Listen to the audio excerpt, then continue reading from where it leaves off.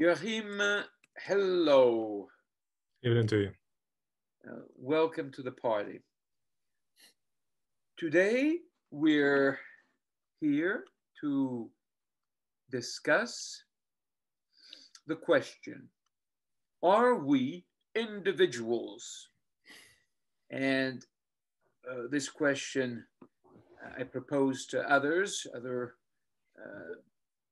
compatriots of the world, and I think some shied away from it because this is the impression that they gave me, because they really think that there is no question. Okay, let's see what I'll read you the first notes that I sent, the preliminary notes, and then you spell out your thoughts about them. The struggle between individual and society, or the war to consolidate what I call the atomistic, highly inflammable society of individuals, is usually taken for granted in our secular, so to speak, societies. Now, provocatively, I state, in our brave new world, the individual stands to society as the atom stands to physical bodies. Both can be broken down, both can explode. What happens to the individual when it is divided? When it's unpacked, in other words. What divides the individual? In what context can the individual be divided? The simplest answer might be language or dialogue. Is the modern ego or individual a mask camouflaging dialogue as the essential nature or proper activity of the human mind? Should we think of ourselves in terms of dialogue itself, logos, as well as the personae produced by dialogue? As a persona, a mask, do I naturally bespeak the logos, paradigm of all personae? In that logos, do I discover my true nature, my soul,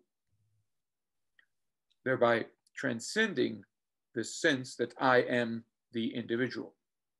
I can be divided. Well, faced with a culture of kindness, now the expression is, I think, almost is becoming ubiquitous. I get it from the school system, as you know, the culture of kindness that we live in, of today's egocentric identity politics. Am I to fight as social justice warrior for my so-called individuality against the demands of what? Not of the new society in the making, but of traditional societies, societies that do not extol the individual as end in itself, right? Because they're traditional, and so they bind the so-called individual to more fundamental problems and demands, so they're not individual-centric, as it were. Religio. Huh? Right? Religio. That's that sense of the word. Yes. Religere, yes, they tie them to, clearly, we have not the individual-centric society, traditional society, but if anything, the theocentric, or whatever else you want to say, but it's not the egocentric. Not if, so are we to become these social justice warriors? And the proposed answer is not if I am not an individual, but what I'm proposing here, a composite. In other words, in this case, it would seem that this I of mine does not arise as an end in itself, but as a reducible pointer, or a way of pointing back to its soul. Here, the proposition is the poetic art producing egos, being the soul. So again, going back to the logos, what am I fundamentally? Am I this ego against the society, or am I something more fundamental, which is not this ego? Yet, social demands do exist, do they not? Of course. But now, how should we respond to those demands if we're not individual? And here, provocatively, as I said before, I say, if we're not individual powerhouses of autonomous freedom, empowerment. This is the name of a game today. as persons, perhaps. Now, insofar, and we see this, I mean, in the foundation of the political foundation of the United States, this makes sense. Nobody's speaking about the individual, I think, this egocentric society. Insofar as demands bespeak authority, when authority attempts to repress persons, do we not call it tyrannical? So the recognition of tyranny is compatible with the notion of myself as a person, not as an end in itself. You can have the struggle against tyranny that is not presupposing that individual. As composite persons, we could respond to tyranny by defending the proposition that authority is itself and legitimate only insofar as it represents the dignity of the person. You could say also that for the sake of which the person is there, appears. Not as an end in itself, then, the person, but as a life produced by and pointing back to an inalienable dialogue. We're back to the logos, our, quote, bread of life, which is more fundamental than any chitter chat that we could produce as individuals. Outside of the society of narcissism, is this provocative or not? Law would invite us to return to a natural source of civility, that which enables us as persons to be civil persons or citizens would be this fundamental logos or telos of the human being as such. So that's the provocative statement or set thereof.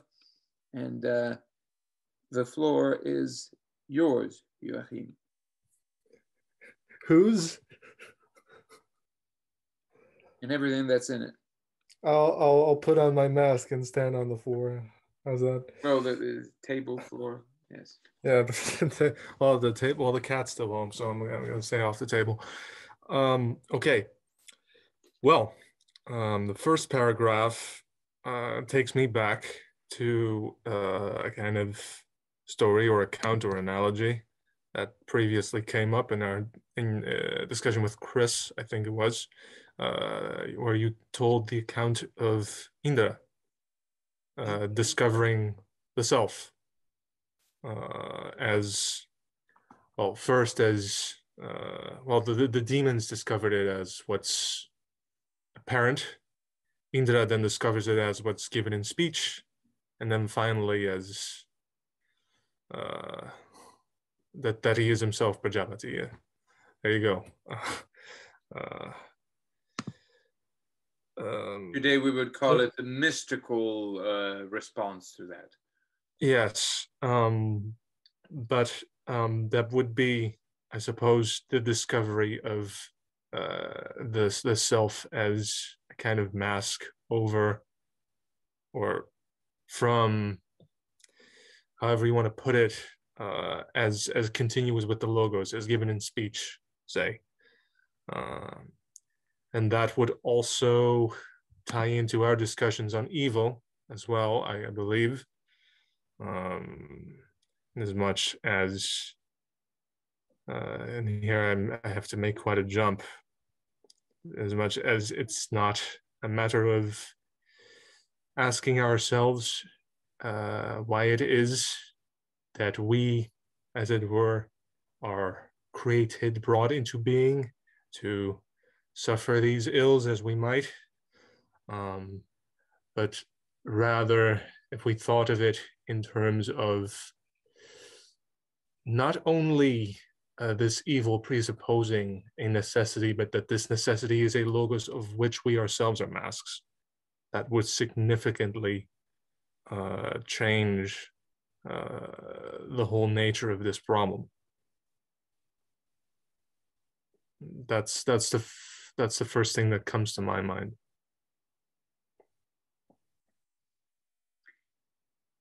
That we are the mask of?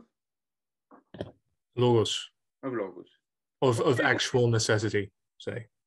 Yeah, that we're reducible. There is, there is this.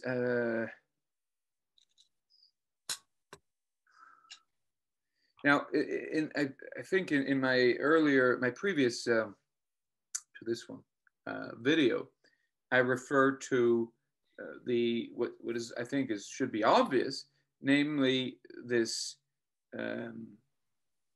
covenant, as it were, this fundamental covenant that Christianity sets out to vindicate between the Father and the Son. Now, that covenant is somewhat of a reformulation of the Hebrew covenant between God, the husband, and the wife being the people. So now you have the Son, who is the Son of Man. So it is the first Adam. The first Adam being the presence of God within man, the hiddenness, if you like. Yeah, primordially. Yeah, well, yeah. I mean, that which fundamentally is imitatio Christi suggests that there's something fundamental about the human being, and that is what it is. This logos. Or you might refer to the medieval icons of the Christ creating the world. Well, yes, he's a principle of creation. However, we understand creation then of the world. Yeah. Yes. Right. He is also he is the new Jove. He is also called, and is it a question of creating order? He is bringing the cosmos back. And after all, what is Christianity in its inception? It is a cure to the falling apart of the empire. Why doesn't it not develop in the Middle East? And why does Paul take it to Rome? What's the whole point of these Jewish scholars taking it to Rome? Well, because Rome is falling apart. And where could it succeed as a message? Well, there where it's meant to be, fulfilling its proper telos, is the function that is proper to it. And what is the function of this message? Well, to save the scene from falling into chaos. So you're recovering an order that is not merely positive. You see, you cannot just appeal to laws, and that's a patchwork when everything is falling apart inside.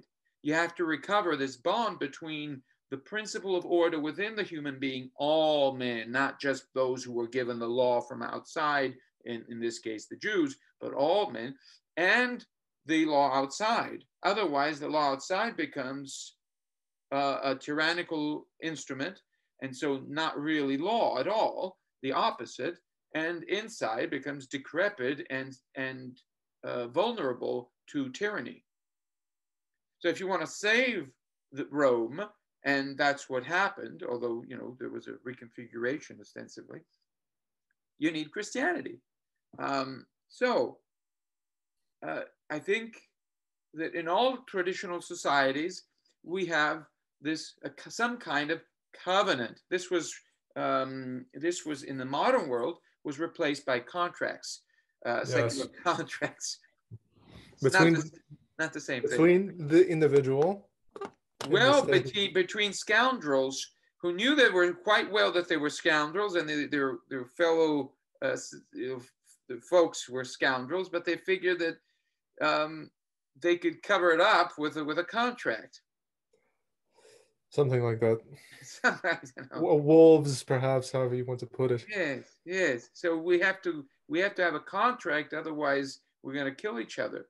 Or perhaps in the Freudian sense, werewolves. Here, or in the Darwinian sense, werewolves. Here, wolves. Here, wolves. That's where. Right. But now we have, who is, Chris is in. let's see. Chris is joining us.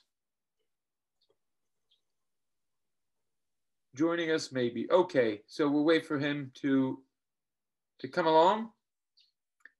And now we have an overturning of this subversion of that, right? And I think a lot of us, if you want to retrace it to something, it has to deal with the collapse of the Father and the Son. And the collapse of the Father and the Son can be seen, for one thing, already in Islam. So, there's this notion that in the Quran, that, and this is, the Muslims who tell us that the traditional defenders of the law, that if you had three gods, as in the Trinity, or three aspects that they consider, three gods, but then there would be struggle between them. They would fight for supremacy. And this is very much a tribal warfare attitude, which is what Islam comes out of and what it tries to settle, the inter-tribal, infra-tribal warfare. And it's pretty successful at that, but it has to do it necessarily with weapons. I mean, heavy-duty stuff, because otherwise these tribes are not going to hear you. That doesn't mean that Islam should understand itself as essentially carried on by the sword. It means that it understands that in our corrupt condition, tribal condition, you need the sword too. So, but after Islam, we can bracket that. We have, so having the collapse of the two, Father and Son, you have the absorption of what is the product of that collapse into the new, the new individual, the ego, cogito, ergo sum. Mm-hmm. Who is this sum? Who is not being somewhere? He doesn't say I exist, I am. But in medieval language, the only one who says I am is you know who, or you don't know who. But the thing is, it ain't you. But he says, I am, without need of specifying, well, I'm there, right? I'm determined, but there's another higher that is not determined somewhere, and that is ubiquitous or what have you. So, not bound to the flesh, of course. And of course, it turns out that this ego is bound to the flesh, is bound to the world, which is material, however, because, for the various reasons. But we don't need to get back to Descartes in detail. Suffice it to say that this notion that we have absorbed, that we're from day one of our lives today, we are individuals. That's just a synonym for the Cartesian ego, as it has matured in our society of egos. And we take that to be something beyond question, beyond doubt. If we drop that ego, if we drop that individual and the appeal to the individual, we will end up with the most obscurantist of tyrannies. Well, Marco, there is a challenge from psychology, yes, which states that the ego is a mask for yes. a kind of soup. A soup. Yes. A mask that is formed by the law that stands over the ego, over the soup, and now and then the soup will boil over. I think it's more like lava. Lava. It says lava soup. Yeah. Well, tomato soup, it's magma the Dutch soup. say it's not served, it's not eaten as hot as it's served. Right. Right. Sure. But this is, I was speaking about those who appeal to the individuals, but also to them, I dare say, also to these deconstructionists of the ego. Sure. Because ultimately, what will they tell you? You have to adapt. The whole point of modern psychology is to assimilate, to adapt, to calm down and stop making trouble, stop saying there is a problem. You are creating the problem. As you have to. Those passions are there. I agree. These psychiatrists, psychologists, clinical folks, they will tell you that this ego has an undercurrent and that it is a kind of mask, but they will then tell you, since underneath there is nothing rational, you're back to the contract. And so in this respect, they expose what was sort of implicit, more or less implicit in the early Enlightenment, namely that this ego is there contractually.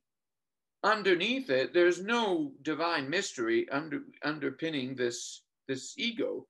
We have the passions, the fears, and all this lava. So we better uphold this ego, because otherwise you fall back into hell. Well, there might be a fate underneath it that you can will to love. Okay, we're back to that. There's that. Yes, and then finally, but how do we, it is a kind of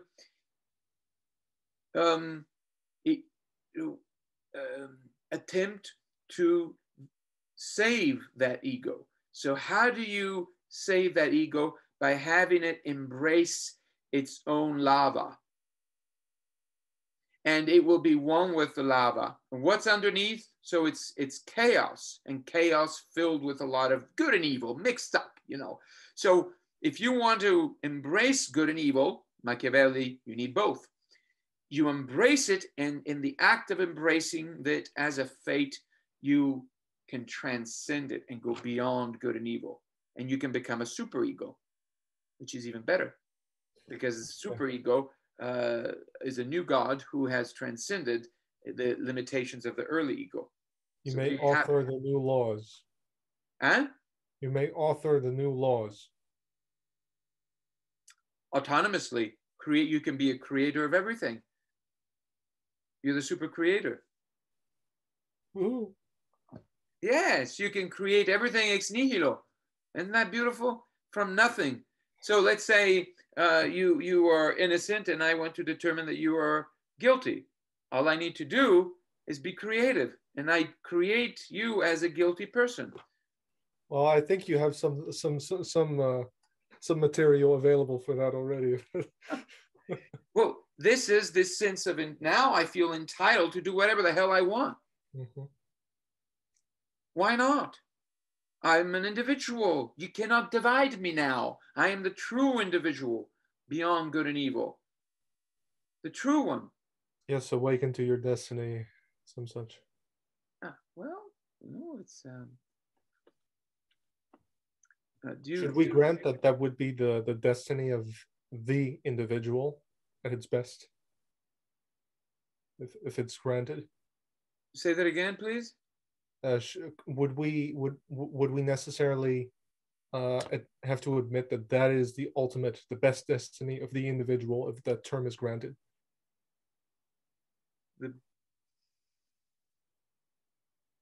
If what is granted?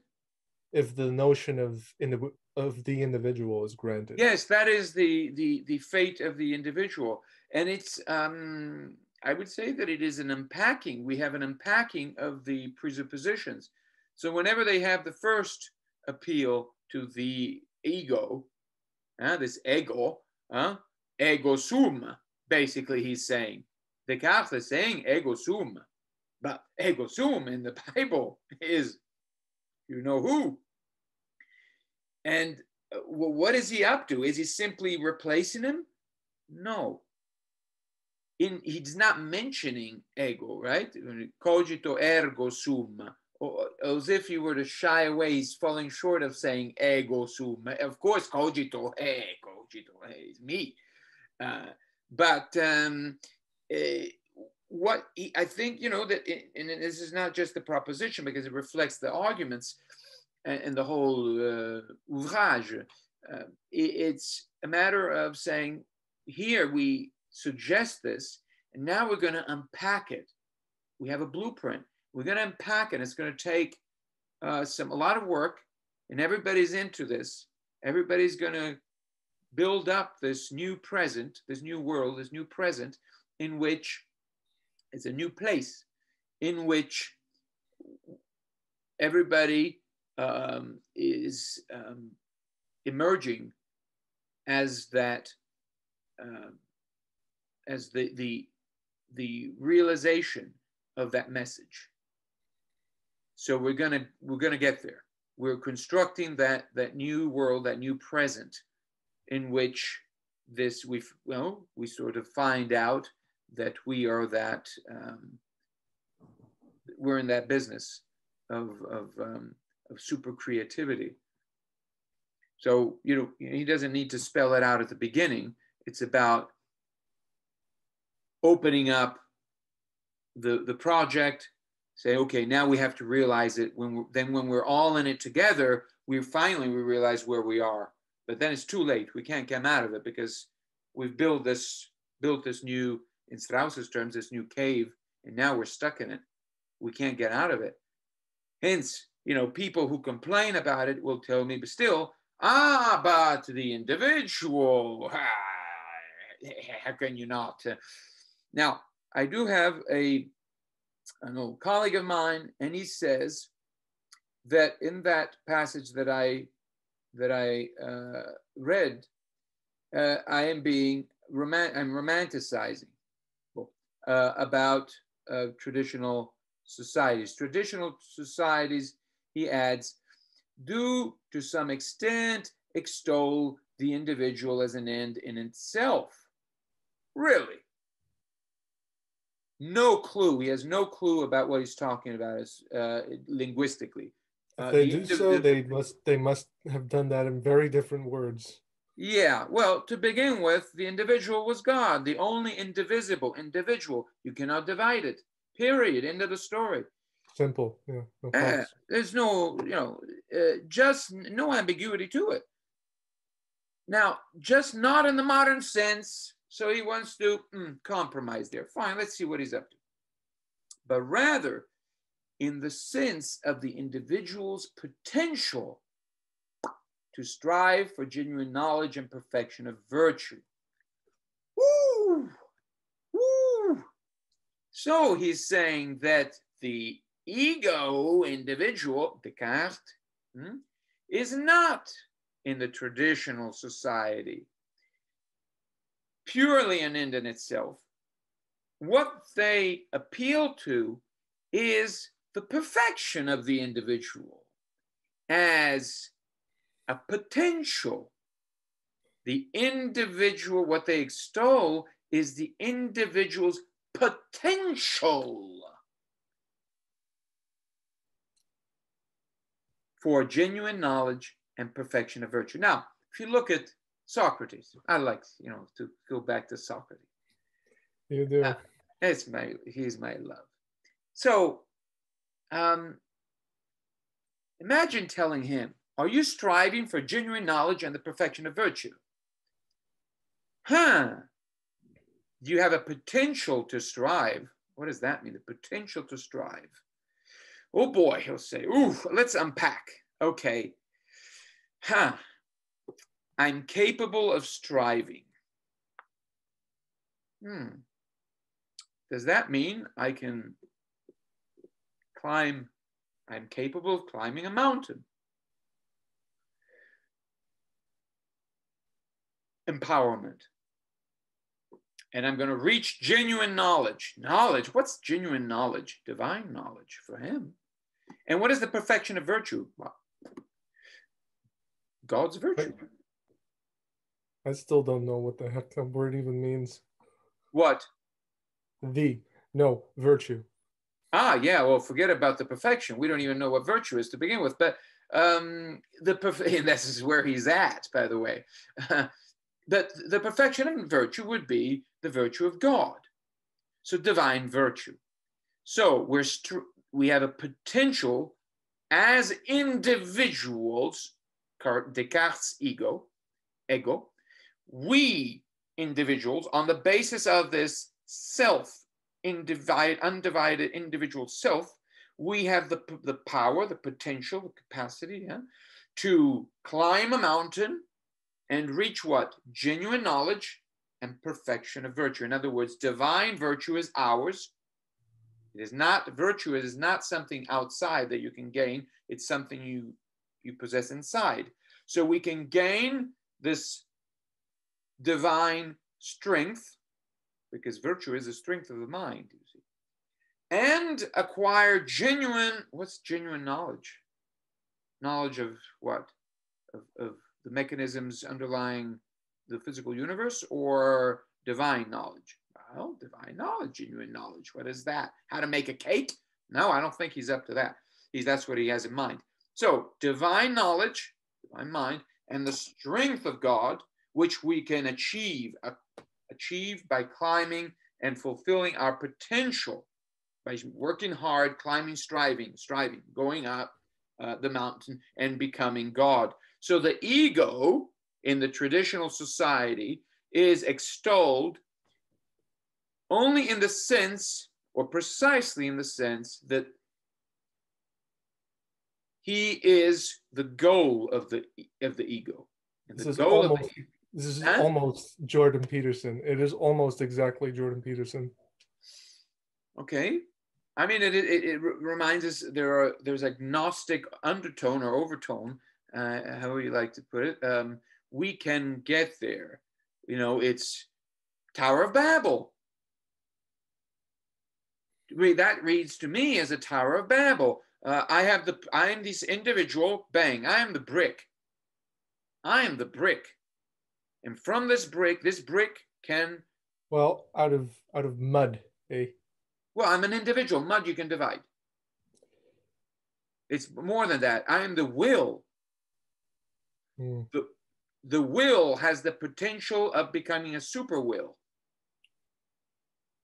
You see this in Kant and so forth. The general will. Yes. That's Rousseau, I think. Yes, the general will. That's a big question, what that is. Where does that come from? And then, of course, it's very often confused with the will of the folks as, you know, the democratic will, which is not what he's talking about. It is a big question mark. But it seems to me that this is why that a friend of mine is opposing or objecting to my propositions, because he's holding on to this notion that in the past we have a better society. In traditional societies but we still have this individual. The only thing is that the individual ego, the Cartesian ego, is extolled only insofar as he can perfect himself. Yeah, and that might be somewhat compatible with the American Constitution. Well, except for the fact that the American Constitution appeals to God.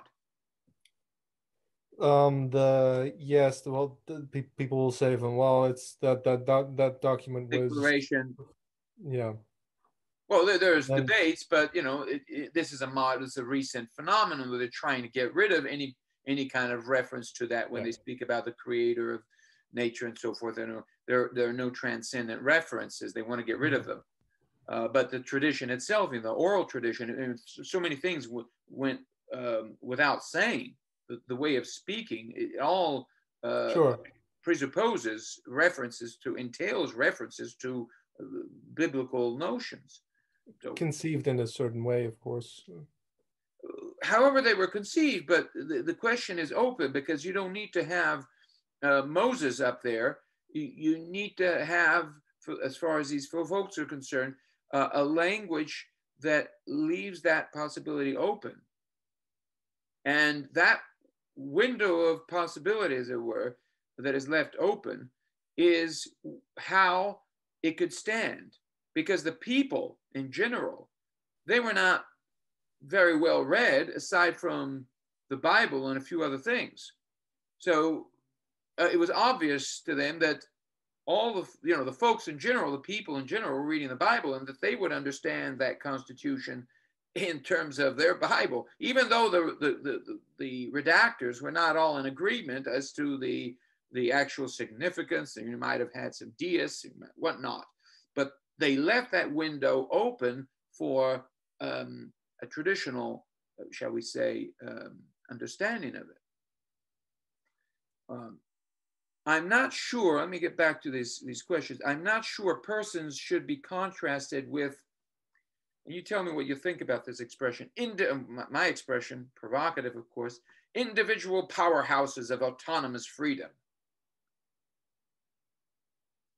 Is that bad? Or let me put it this way, is that something that we should not contrast persons, the person, as opposed to this individual powerhouse of autonomous freedom? How do you understand that expression? How do I understand this that opposition? And also the individual powerhouse of autonomous freedom. Does that speak to you, that expression? Well, I mean, it's in some way that's the situation. I mean, it's reached both extremes at once in some way. Not person as an extreme, but the extremes of individuality. Yes. Both as the powerhouse and as the rich. Ja, kom je eten? Ik ga om 7:00. Ik kan wel eerder. Ja? Maar ik zit hier nog wel even. Dat is niet heel gezellig, toch? Sorry, pap. Had ik beloofd. Excuse me. Yes. Both as the powerhouse and as the compliant rich. So the expression speaks to me. But it's also not simply all that's going on, but it is for as far as the individual as and in itself is concerned, we are there as much as we're also not there. Explain. Well, so there is you invoke the social justice thing. You could say that's a very far reach of the individual, where it really is this completely detached, autonomous, generative dreamer, however you want to put it, this powerhouse, if you want, fine. But as long as it could be understood as this self-determining, as it were, your own little logos, but your own little god. Yeah, a very soupy one, perhaps, but yeah, there you have it. At the same time, but that's why it's a powerhouse. There's yes. a lot of this autonomous freedom flowing as a soup of rights, a soup of rights that want to be rights, indicated. Positive rights. That's the problem. There's a big problem there. At the same time, you cut that individual off from all transcendent appeals. Besides this system that you're all supposed to go with, and the demands can be whatever they are, and you have to be at the spear point of it always. If you're a gal who likes gals, that means you also have to be for whatever new bloody law gets proposed. You have to be at the head of it. I mean, what rights do you have left? I don't, besides the very insignificant, alienating, from the public sphere, I mean, yes, but okay, there's this idea that could make people feel very powerful, but at the same time, they're very much alienated, and their legal status is not that of a powerhouse. Well, this is, I think really should be obvious. The regime is handing you your rights with one hand, and with the other hand is taking them away. Giveth and taketh, yes. Well, yeah, well, it's a game of magic. Yeah. Here's the right. Of course. No more right. Of course, what's taken isn't exactly equal to what is given, and so I see something of the powerhouse in what is given, but it's also not. It's without roots. So what power is really in there? Well, otherwise the magic wouldn't work. But at the same time, that is what is given, you know, is not, that is not the only thing that is taken away, because what is given is an iska, that is to say, a bait. Yeah. So it's drawing you in. So who's the powerhouse then? The fisherman, Well, the fisher of men. The new society, probably, huh? Yeah. That is the new individual. So I mean, there you have it. In the totalitarian what is society. the new individual? Yeah, I mean, we had a new individual in, I don't know, 2000 and something, but now we're here. And I mean, what is the new individual? It's the forums individual, the one of the guy who doesn't, you know, he doesn't have anything. He might have a lot on his mind. He might not. He doesn't produce anything. He doesn't own anything. He's just kind of along for the ride. That's the new individual, isn't it? The guy who's along for the ride. No, I think that the new individual is the totalitarian regime. Okay. Okay. I see. There has been a transformation. So now we identify ourselves with the protocols as if they were our own protocols. Okay. We want them because the regime, the machine, says that we want them. They're even a part of your body in some sense. They protect you from harm. Yes, but yes, they are the love that safeguards your, I mean, whatever, that connects you. Safety. Why safety? Safety is salus. Salus is salvation. The Christian salvation, however, is for the good. You're saved from evil for the good. But here it's salvation as an end in itself. You're safe. Yeah, salvation beyond good and evil. There's no good outside of safety. You know? Yeah. You're safe. And it's an irresistible grace. I've been thinking about this with the new cabinet formations in the Netherlands. It's an irresistible grace. These people are going to save you, whether you want to be or not. You are saved. It's already been decided. You are saved. Well, the ineluctability of that salvation goes hand in hand with the notion that there's no good for the sake of which you are to be saved. It is salvation as an end in itself. It is security. You're secure. Hence that video, the key to that video that is the most watched on Earth with close to 10 billion views. And you know, keeping in mind, again, that you have billions of people who have no exposure to the internet, including the Chinese population. So why? Because they don't need it. They're already in the cage. But the thing is, they're their own internet.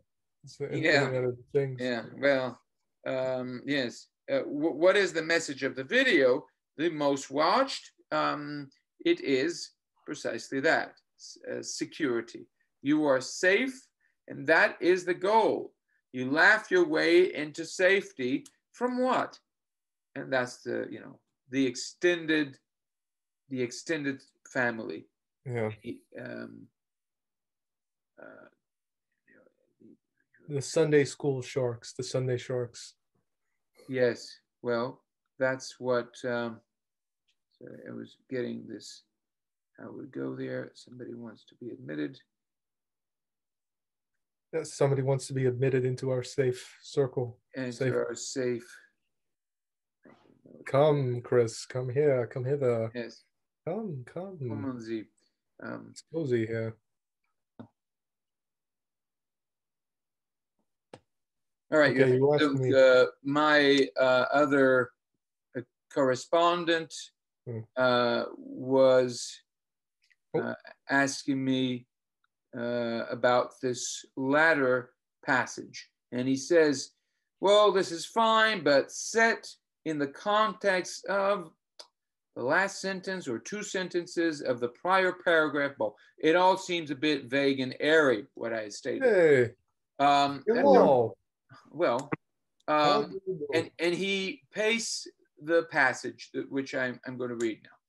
As composite persons, we could respond to tyranny by defending the proposition, this is what I had written, that authority in it is itself, so true authority is itself, and legitimate, so good authority.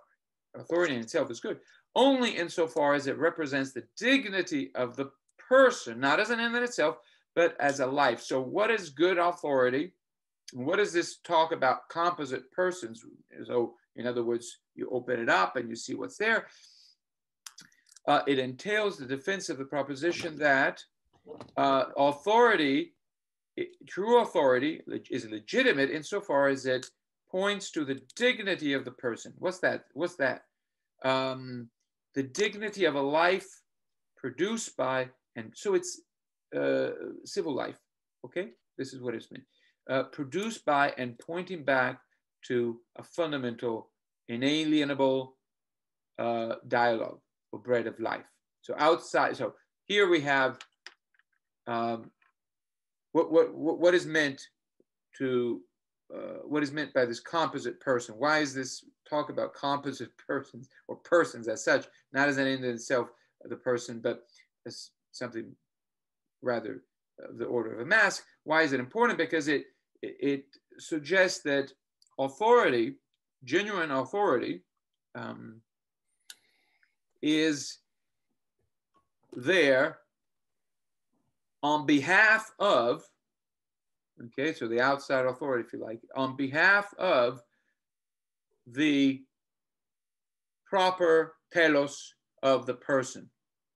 Not of the person in itself, as an end in itself, but of a proper telos. And what's that proper telos about?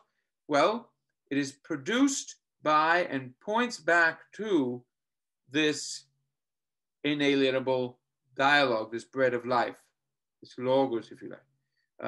That telos has been eliminated today, and it's been replaced, if you like, by the new telos of the individual, no longer grounded in a fundamental dialogue that it points back to, but establishing the new society of individuality. Okay? This new society has its own telos, immanentistic, a telos of individuality. For you go from the little individual to the universal individual. You find this in Hegel too. Somebody else was another one of my correspondents objected to me, said, no, but in Hegel, you know, you don't leave it at saying there's a Cartesian ego. Of course, because it's going to be the new universal society that will incarnate the essence of the ego. And then I end saying, outside of the society of narcissism, law would invite us to return to a natural source of civility. What's the whole point of that business about the person grounded in order, fundamental order? Well, that's precisely it. Outside of the society of narcissism, and I mean by that the society of individuals, law would invite, this positive authority, would invite us to return to a natural source of civility. The source of civility is the source of the life of persons, of citizens, okay? And that source of citizenship is not a contract determined historically, but it is a fundamental order that is within human nature. Natural reason. Logos. So the logos, and going back to Christianity, what is Christianity all about? Is the vindication of the true source of citizenship. It's not given, citizenship is not given by Mickey Mouse outside.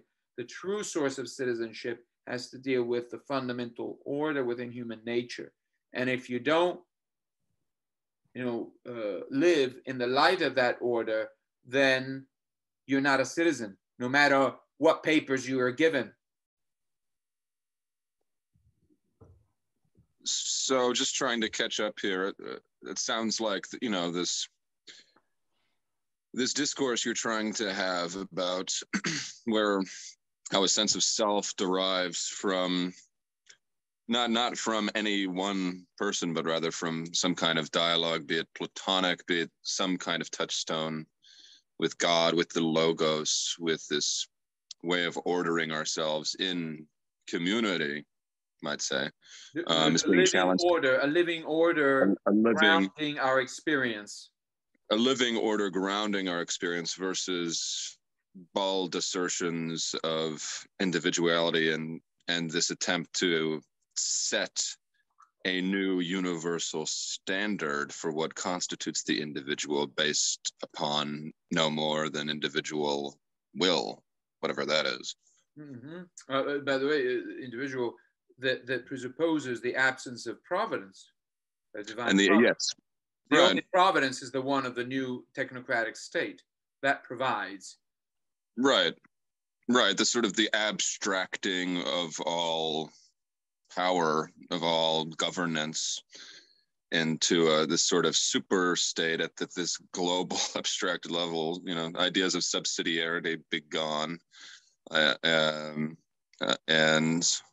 right. And so, if you want to play in this pachinko game of the new society, if you want to raise the elevation, the status and gleam of your smoothened self, your smooth and spherical self, yes, in this pachinko game, then you have to then you have to go down the chute. You have to, as it were, you have to in some sense swear allegiance to this this notion of individually derived power, authority, bereft of logos, bereft of all grounding in something more than human. Meaning. There's no given meaning. There's no given meaning. As with the Kant. meaning is that I. The meaning As is with that Kant, I am. There's no synthetic a priori. There's no given meaning and natural meaning to the or natural end. That's out of the window. It's just about being above others. Being right. I mean, upmanship. It's basically a game of one-upmanship. It's like who has the nice properties, who can acquire the nice beverages and goods, and who has others following them in their own footsteps, who has influence, who is an influencer. It's like, even is competition. I was proposing to Marco before that is waning from the competition is waning. Yeah, or at least that's the idea. The new society 4.0. 4.0. We're already at 4.0. You have to update your operating system. Okay, sorry. Yeah, I narrowly avoided an update myself. Right. Well, that suggests, Joachim, that this ego, this individual, is manifesting itself as the machine, as the society. So there won't be that competition among the little egos, because all the little egos will be identifying themselves with the new ego of the big box, the big robot, the big machine. That is the real individual, the one that is beyond question, the one that is beyond, it cannot be divided, the universal open technocratic society. That determines, and when it speaks, the Leviathan, everybody speaks within it, without question. Now, but Chris, what would you say that this machine provides us with? We said, okay, well, traditional notions of providence are gone. There's a new providence. How should we compare the old providence and the new providence? Aren't they offering safety here? It would seem. Yeah. I don't know. What has really been? What's the difference other than one has you mired in this world. I don't know. The thing about divine, if you go back to, like, I don't know, Tocqueville, he has his discourse about the development of governmental systems over the Middle Ages or before. Yes. And how divine providence was looked to, say, by medieval peasant as something to, you know, to look toward in the midst of his toil on the Lord's manor, you know, if he was a serf or something.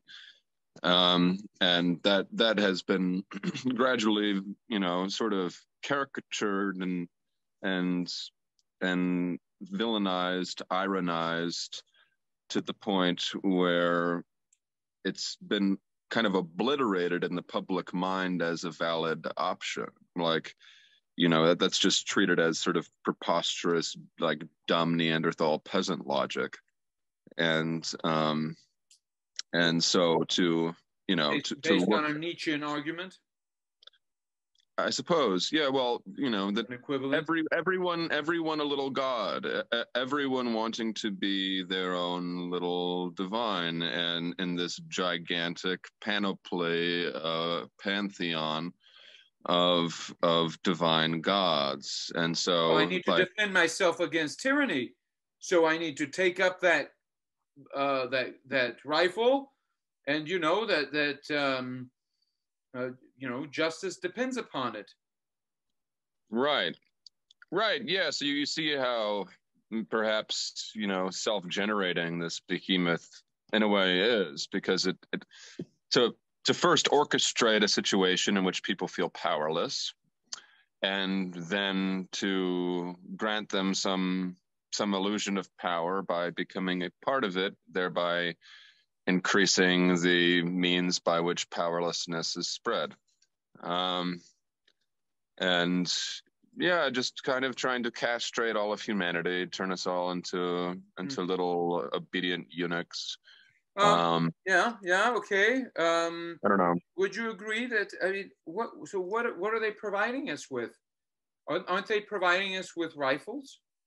And yet, what I was suggesting to Joachim before is that, you know, what we're given, what are we given? You know, when I said, you know, they're giving us rights, yeah, with one hand, and then with the other hand, the magic gurus are taking it back. Yeah. Here it is. It's gone. Right. But when they take it away, they're not just taking back what they gave you. They're taking more. It's the iska. It's the bait. Whatever they're giving you. Let's say they're giving you a rifle. And you say, wow, hey, watch for the strings attached. Yeah. The hook is attached to a string. Yeah. You know, you grab the hook, and guess who's pulling from the other side? Right. And what they're going to catch is you. You are the target. You are the little fish. And they're not giving you the rifle for nothing, because they're producing the rifles. They give you the rifle. You take the rifle. You say, shoot, I'm free. Now, you're going to have to work for the rifles. You're going to have to work for the bullets. Then there's going to be restrictions on the use of the rifles. Then they're going to say, well, if you don't do what we say, we'll take the rifle away. Then they're going to tell you that, well, now that you got the rifle, you have to go and fight our war. And it keeps going. Now to have the rifle, and you must have it, otherwise we're going to be out of the society of rifle holders, you're going to need to be vaccinated. Now you're going to need to be lobotomized. Now you're going to have to get your balls shrunk. Now we're going to have to chop them up and feed them to the dogs, because you cannot live without your rifle. Right. Of course not. Chopped liver. So I'm talking about whether it's a computer or rifle, you name it. Whatever they're providing you with has a million strings attached. So they'll say, oh, what's the matter? You don't want a rifle? What's the matter? Don't you see that a world with rifles is better than a world without rifles? Oh, you don't like the word rifle? Okay, I give you power books, MacBooks, smartphones, your little demonic satanic phone, entertainments of various kinds. Name it. What about schools? Or school jobs, careers, the culture, culture of kindness. Don't you want to be part of the culture of kindness? Yeah. Right, virtue itself, in a way. You don't want that? What kind of a fascist are you? Well, you need to be, fixed. You need to be fixed. You got the tools back there. Yeah, I'm working on it. So I think that they already got you up here. Right. You got the wires and all. Rewiring, right? I think that what this is key. The problem of providence. What they're providing you with is baits. With fates? Baits. Listen, bait. Fellas, Right. I got to be off here. Maybe I'll come back in after dinner. We'll see. All right, we'll see. Bon appetit. Okay.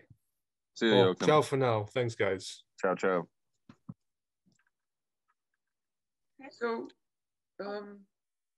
do we live in a society of fish who are compelled to grab baits? Yeah, it would seem so. I mean, it's a fairly good image. I mean, I'm just sort of reminded of the herd of swine from like the Book of Matthew or something like that. As well, because who extends the bait? It's when you grab the bait, you also become kind of a bait extender yourself. You're working, you're collaborating. You're becoming a collaborator, right? You've assimilated, you become a collaborator. But, right. Okay. Now, what's the bait in this case? You are a little God. Here's the bait. You want to be a little God? You want to be a little ego? You want to be an individual? Ooh, because it comes with a shiny armor. Yeah. It can't be divided, and it's inalienable. Nobody can touch it. You want to be an individual? Yes. Of course I do. Uncle Sam wants you. You, the individual. And now once you come into the system of individuals, then this is inevitable. It's inevitable. What will happen next is inevitable. Well, what is inevitable? That individuality. I mean, putting individuality as a bait to, in some sense, destroy the individual. Here's the individual. Here's the individual card. Yeah. Here it goes. Right. Here you see it. Here you see it not. Right. I mean, it's like the way that advertisement functions. Have it your way. This is your body. Yeah. Here, I take your body away. Right. Right. It's my my body's freedom of choice. I choose what my body. Right. Well, it's almost like whatever is being offered is then taken away. So education. Here is your mind. Here's your mind taken away. Or that's or in sexuality. In sexuality, here is sex. Here is your sexuality taken away. Well, this is a these. It has to be virtual. Yeah. Right. Well, yeah. I mean, it's just all of the operations of sexuality in the modern world, leading eventually to a nullification of all sexuality. Well, here's the material for your sexuality, and hop, your testicles come off. Right. Here are your testicles. You can visit them once a year. They come off because they drag you into this situation by your testicles, and so they came off. Sorry, Right. Whoopsie daisy. There they go. Yeah. Whatever is being offered is actually yeah, in a way. Should we be afraid of losing that individuality and the claim to individuality? Because it seems to me that a lot of this is tied to the fear of losing that. What if I were not an individual? What would happen then? You know, in my correspondence, the colleague of mine telling me that, oh, well, in the traditional society, we have the extolling of the potential of the individual to become God, essentially, he's telling me. Yeah. Really? Do we see that in traditional societies? Man becoming Superman? I mean, what is God at that point? Like, yeah. I mean, if everyone becomes a god, then there is no God. Then God means nothing. That? Yeah. Well, exactly. It's like it's the same exact dynamic as before. Imagine what that would do to the stock market. Right. Right. I mean, yeah, exactly. If everyone, the prices would plunge. It's terrible. Right. I mean, it's hyperinflation, divine inflation, hyperinflation of the divine. The divine is inflated. It's, the very notion of divinity itself is hyperinflated at that point. Diluted until it was worth nothing. Right. You're printing out $1 billion bills with Moses and all the saints on them, and you can't buy a stick of gum. So are we left with that problem? This is, Saint-Exupéry, or the Petit Prince, the Little Prince. The Little Prince in the story has one rose, and then he lands on Earth where there's prairies packed with these roses, same flowers, and he says, "My goodness, that was my little rose. It was the only one for me, and I used to care for it. And now I see there's an uncountable number of the same types of roses. But what was special about that rose? Well, perhaps the fact that you cared for it. Oh boy! But do we end up with this kind of delusion that things are important just because we care for them? And so, something is because it pleases me, or because is that what we? Because I mean, we also have this fear. I think we have the fear that, oh my goodness, there's nothing to be recovered from the old traditional society.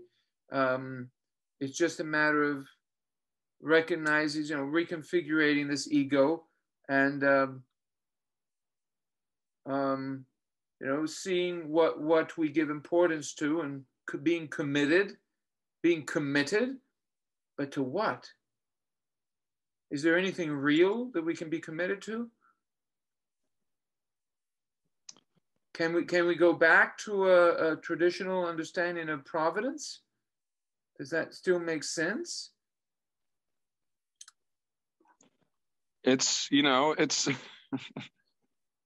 it's hard. There's sort of a paradoxical trap or something in trying to recapture a former state. Well, because as soon as I say I'm not going to play into this game of divinity, that I am going to separate myself from this game of everybody trying to be an individual. Well, then, are you an individual? Then aren't I claiming an individuality above the individuality game? Yes. Above it.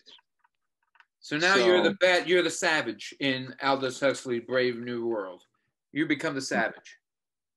Yeah, you're dysfunctional. You're a dysfunctional individual now. Yeah. Because there is no divine providence. We've always, now we've exposed the lie. The only providence there is the providence of the technocratic state. Well, it's like, to have awareness of these dynamics and just the awareness, and you almost fall worse into them than if you were just a blind so take your pill. Fool. Did you take your pills today? I took some of them. I think that about 20% of the population is on antidepressants. Right. And the other 80% is on all the other drugs. Yeah. Yeah. Well, it's How do you respond to those who tell you, well, you're just a dysfunctional individual? I either get angry or sad. Why don't you go as a good old savage, find yourself a little cave, and then they'll come and report on it, and they'll have maybe some kind of a show. They'll televise you. Okay, I have been looking into the Rinzai school of Zen. Yeah. Yeah, I've been investigating Zen as some kind of practice of purification, of ego purification. I don't know how doable any, but the Rinzai saying being that there is nothing to seek. I don't know how you'd respond to that as a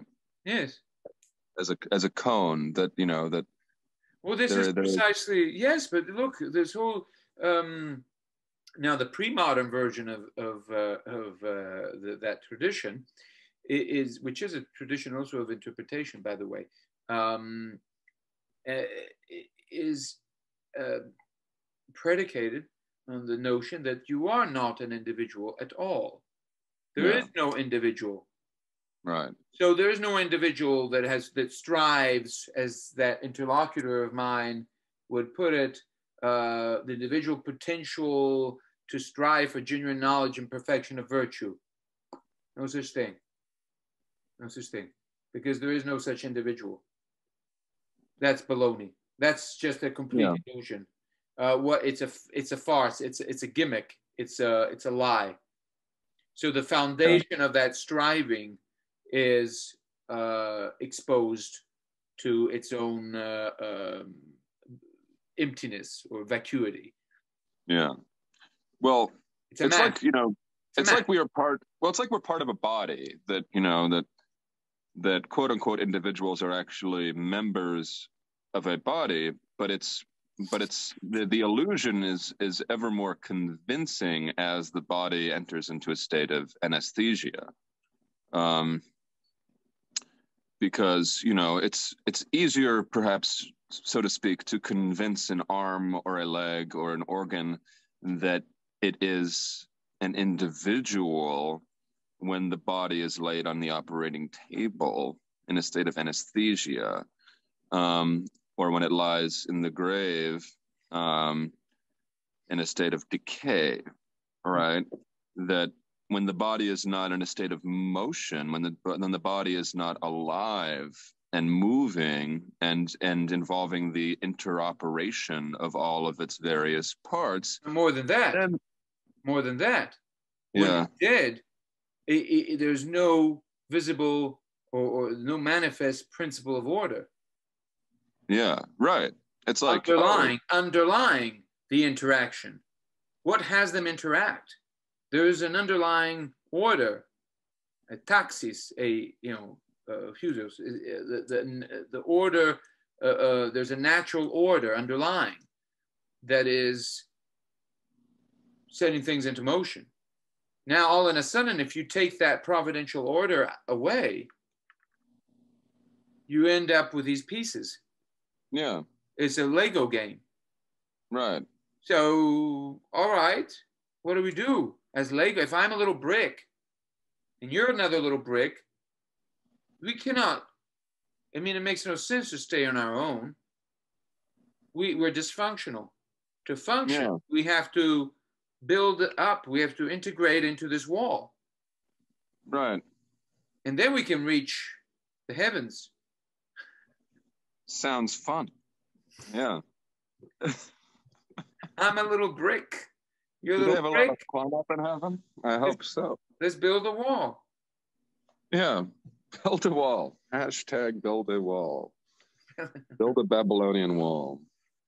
Or a cage. Or a cage. Yeah. Where we're all integrated, where we're all perfectly integrated. Right. Well, you don't want to be integrated. You want to fall off the cage and you're going to be lost in the dust as a little brick? No, I don't. No, thank you. Yeah. So what are you going to tell them? How do you get away from this, if not by necessarily by exposing the once again, calling these folks attention, if you like, to the fundamental problem of providence. There's a fundamental order of things. It's alive, it's vibrant, and you're in denial, folks. You're treating yourself like little bricks because you've bought into this ideology that served you baits and turned you into flesh for the machine, fuel for the machine. Yeah, people don't like to renounce, however. People don't like to renounce their earthly goods like like the rich man in the Gospels. But don't renounce the good. I mean, who told you have to eat? Don't renounce the good. It's just a question of gratefulness, of reconnaissance, of gratitude. In Fénelon, Monseigneur Fénelon book, The Adventures of Telemachus, Les Aventures de Télémaque. He was one of the teachers of Montaigne. He has, there's various adventures, and the folks there land on a place, maybe even an island, but anyway, a country where, and they describe this country, and this is a wonderful country. And in this country, the best part of it is that the highest of virtues is gratitude. And the worst of vices is, of course, the lack of gratitude. Imagine living in a country like that. And he says, wow, that's amazing. I would love to live in a country like that. Yeah. But what we have lost, I think, is gratitude. The fundamental phenomenological stance, if you like, with you wait, you turn around, you see, how is this possible?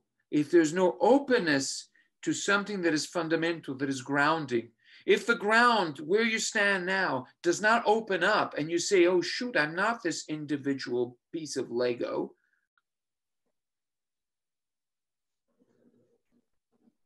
So if there is no openness to this ground you're standing on now, if you remain fixed onto the bait and yourself as a bait for others, look at me, I'm an individual, you can be an individual too. You have the responsibility of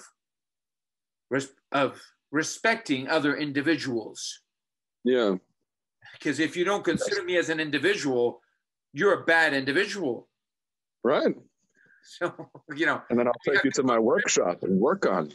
Right, you work on it. And you have to contribute to our work as individuals. We're building the society, we're building this pyramid, and this pyramid of individuals, where everybody has to wear their individual mask and take their individual booster and vaccine and take their individual chip and eat their individual everything.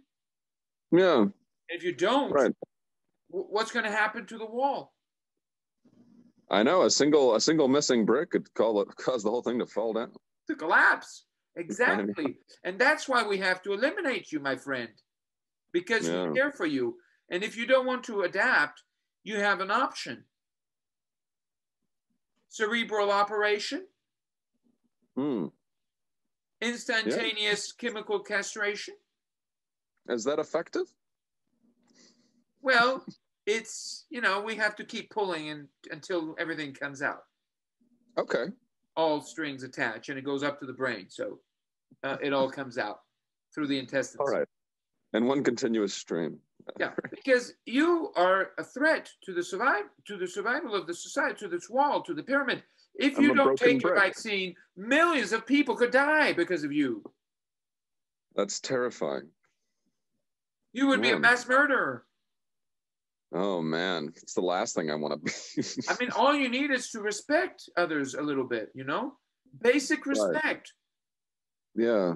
What does it cost you? You just be your brick that you are, functional. You fit right here. Now come over here. This is the pyramid. You fit right there. Okay. Sounds simple enough. Am I overthinking it? Just do it. Okay. Just do it. All right.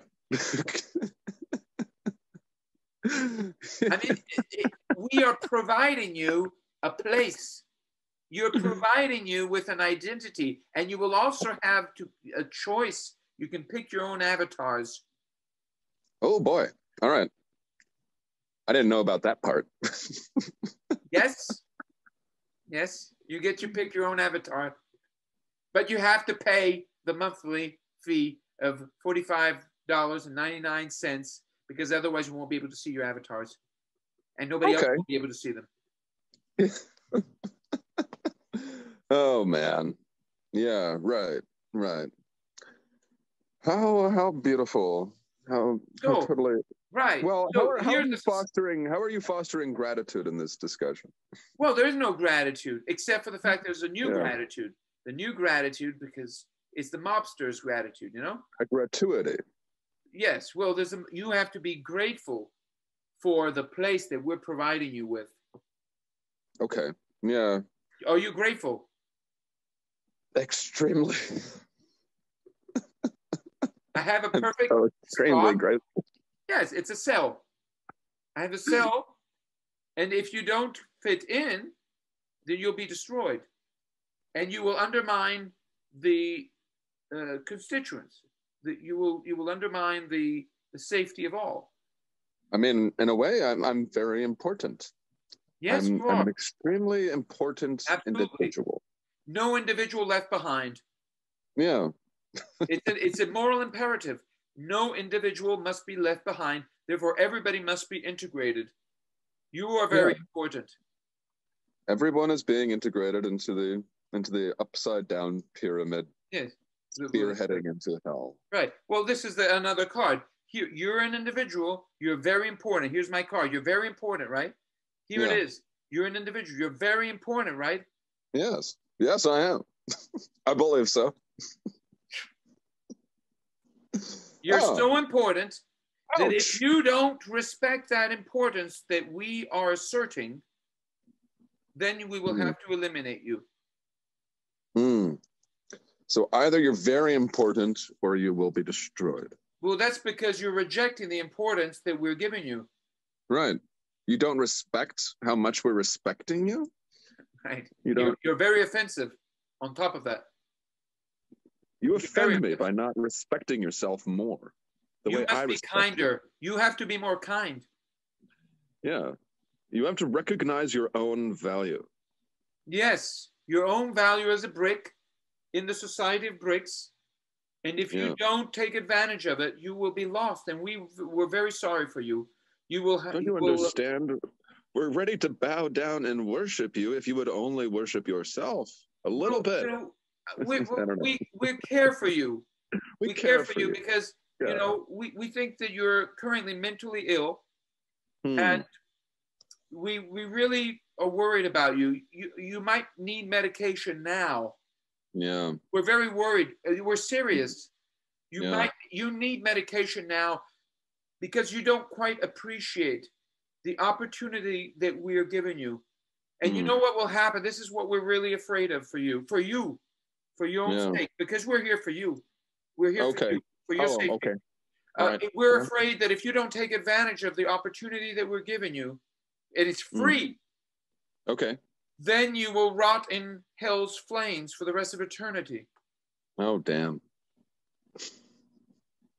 Yeah, I'm beginning to see the seriousness of. You got it? It's a dire situation. And on top of that, you will be condemned to remaining guilt-ridden for the rest of eternity because you will have undermined the stability of the whole apparatus. Shucks. So you know, you'll have a double a double curse. The flames of hell for your impudence, for having rejected our divine. Is there any way out? Is there a way out?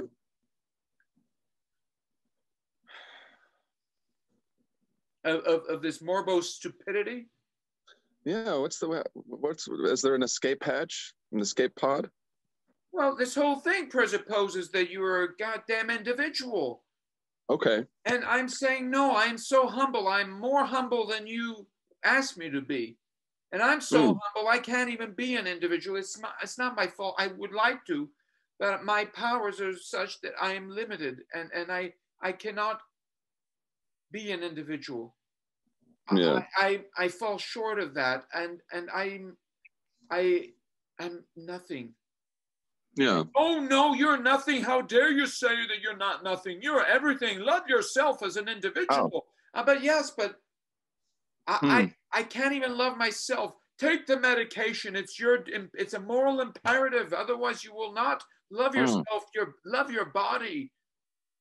You're perfect. Your body's perfect. You have nothing wrong with you. You're an individual, remember. And I said, well, I think I have a lot of problems with me. You see, we have an issue here. You say I'm an individual, but why is it that I am having all these problems? Where do these problems come from? If I am really an individual, where do my problems come from?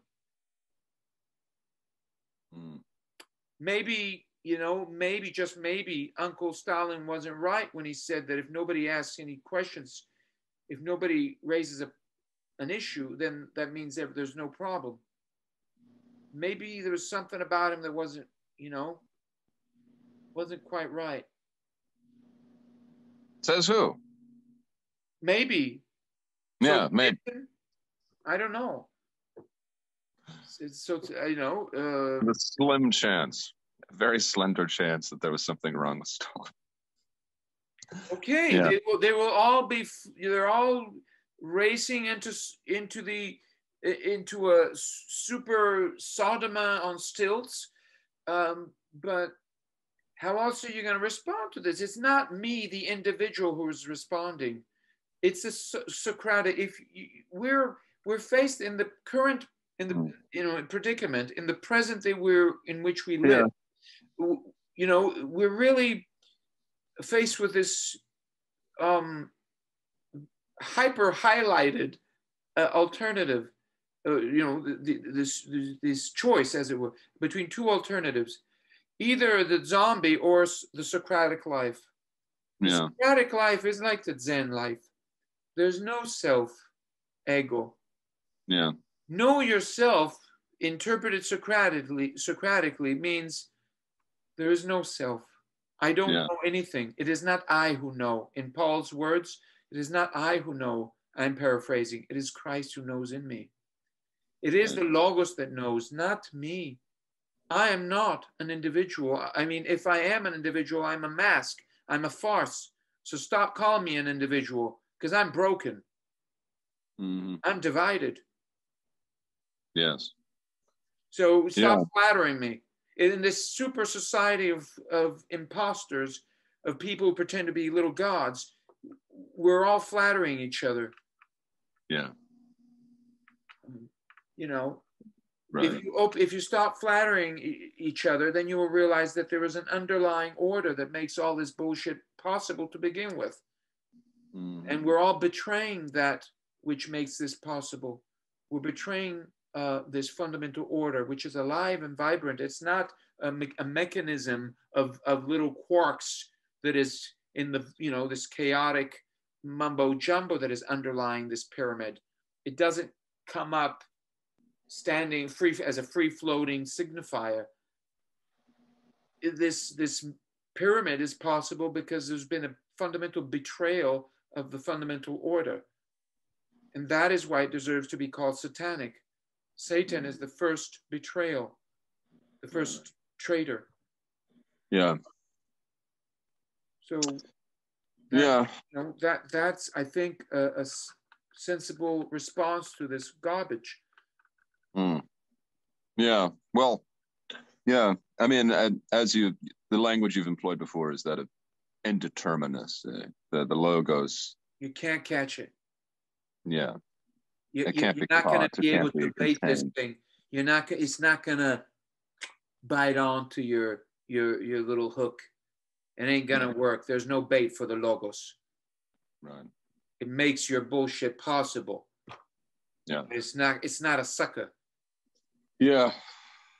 I don't know. I've just been reading poetry of Robert Frost, Okay. and looking into Zen and trying to kind of bathe my spirit, bathe my mind in things which are more perhaps opening, be it to the logos, opening to the indeterminate. Yes. Yes. You know, I mean, you keep a good imagination, yes, when you read these translations. You know, there's a it's a huge challenge to translate these works, and I'm referring to the Zen or the Chan. It is a huge challenge because you have postmodern bricks who are translating this stuff for the most part, not always, and not to 100% perhaps, but yeah, you need to, okay, if you really want to get something good out of it, you have to think, what is really going on? What could this mean? How could it really make sense? Right. Because it doesn't look like it makes much sense in the translation. I mean, to me, but there is something that might. So let me see how could I read it so that it makes sense. I think this is important.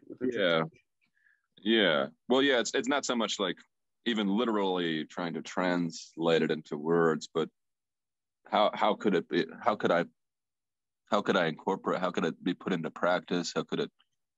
Yeah. How could I see through the lens of this thing in a way that is actually ultimately good or helpful or yeah. I think the key is this: it is not I who is seeking. Right. Well, that's always the fly in the ointment.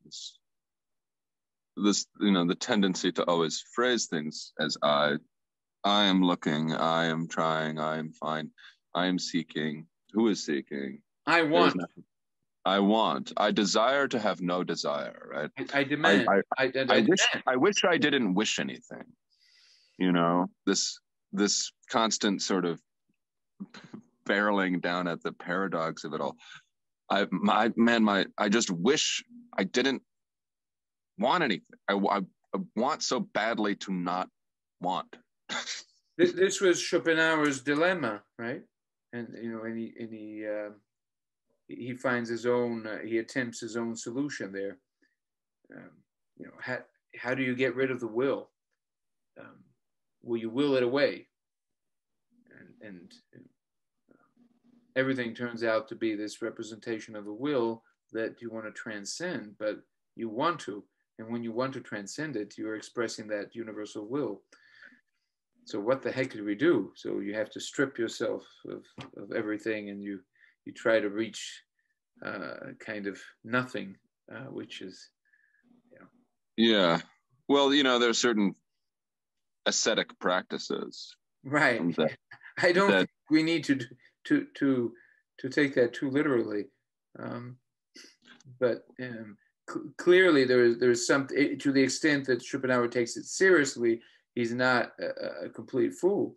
But at the same time, I think that he's still trapped in a modern scenario where he binds this discourse to this Cartesian ego. He's still there, and he's trying to figure everything out. And then at the end of the story, you have the Islamic super god, which is Allah, literally the strong one, the strong god, the super god, who comes and says, well, all these little egos fighting as little tribes in tribal warfare are a problem. So we're going to solve this with a super god, and he's going to bring its peace and solve that way, solve the problem. Yeah. But no, we don't. It hints the importance of poetry understood in classical terms, because don't take yourself as a mask too seriously. It is Yeah. the problems you take seriously, not yourself. So it's not, you're not trying to solve anything here. You're Yeah. not trying to solve it once and for all, as of Right. course Schopenhauer is trying to get to a final solution. As You yeah. know, Well, yeah. You're always gonna be in it. and this is where it is crucial. What modern scientists have left out is, of course, traditional morality. So they'll tell you all about universal safety, but they'll know nothing about honor. They'll know nothing about courage. What's going on? You have these Yeah. super scientists telling you how to live your life, wear a triple mask and take your triple booster, and To open up your third eye. and at the same time, they know nothing about how is it that our new science creates great scientists who are at the same time pedophiles. How is that? How does that work? How does that work? Is there something wrong with people? Is there something wrong with that science? Yeah, well, pedophilia is sort of the ultimate perversion in that it, rather than sex be something that leads on to But procreativity. you know why there's this explosion of pedophilia? Because they want to rape the child in them. Yeah. They're raping the child in themselves. And why? Because they feel repressed and they hate the fact that that the child in them is repressed. Instead of growing up and liberating the child and making him strong, they have castrated, they have chopped his head off. They have denied his humanity as a child. Now we're little bricks, and the brick must deny the child's dignity. Hence, the pedophilic pornographic shit. Yeah. And you have this in school. My girl her science teacher was thrown into prison because he was trafficking with this crap.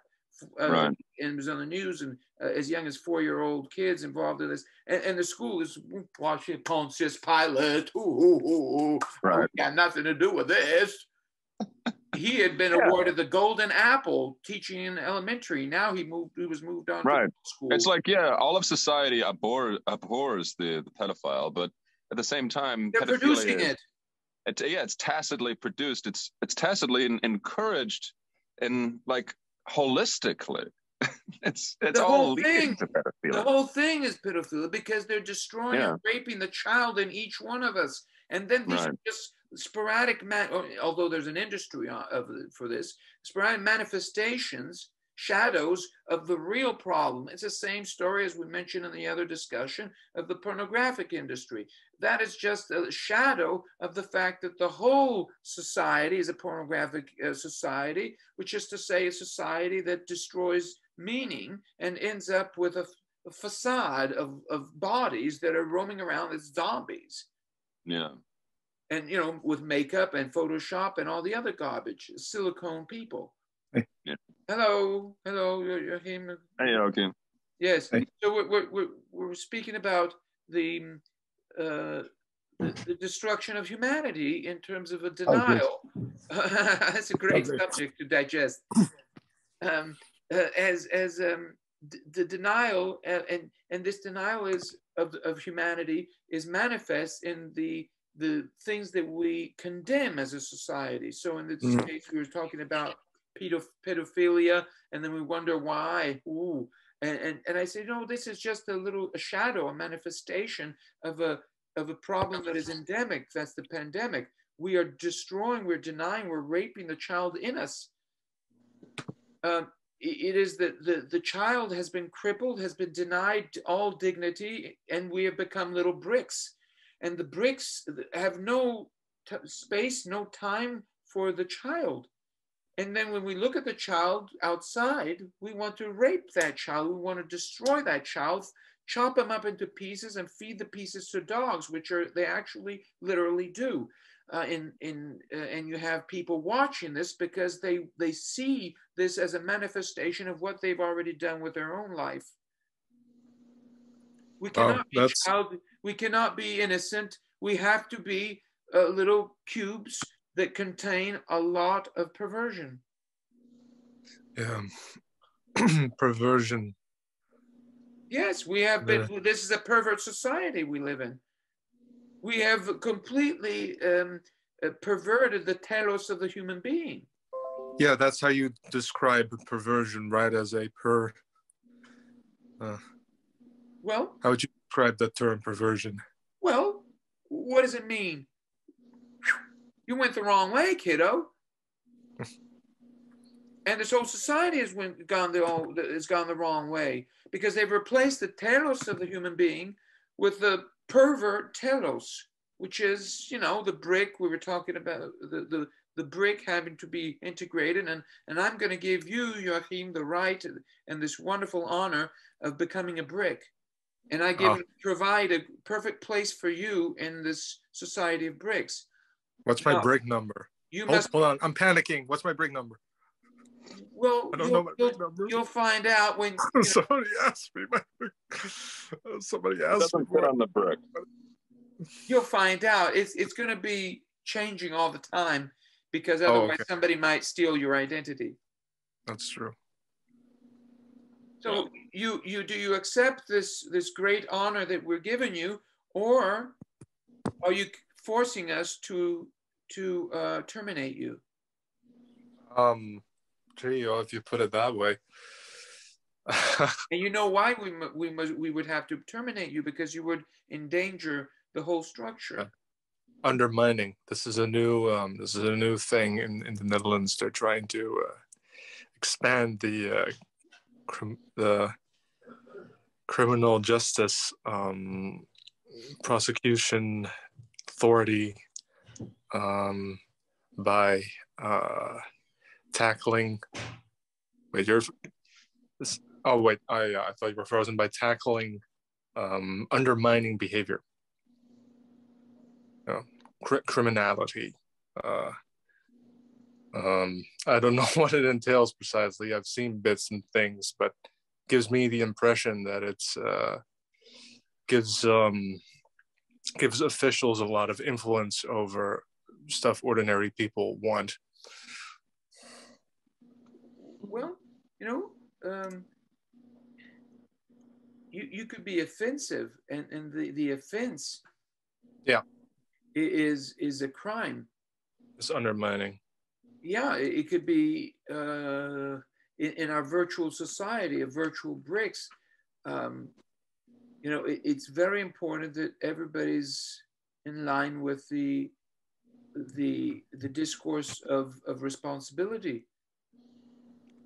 So, you could be endangering, undermining that universal sense of responsibility by saying the wrong thing, which you might be a heretic. Yeah. Well, it could offend people. Hence the problem of childism. You don't want to impose. You don't want to impose your will.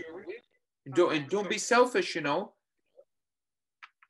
You're being selfish.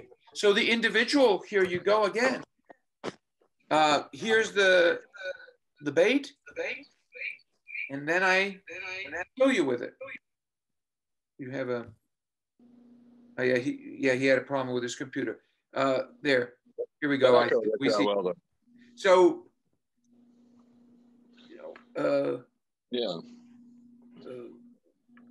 We have strings attached to all of that, and you don't want to be offensive. Yeah, well, it's funny to think about all of this in relation to fear. I'm just thinking right now that is the operation of fear similar to what you're describing? Here is you don't want to be in a state of fear. Here is a way to vanquish your fear. Oh, here is perpetual fear, right? I mean, what is the exchange with relation to fear? Sure. Well, the old fear. There's the old fear, right?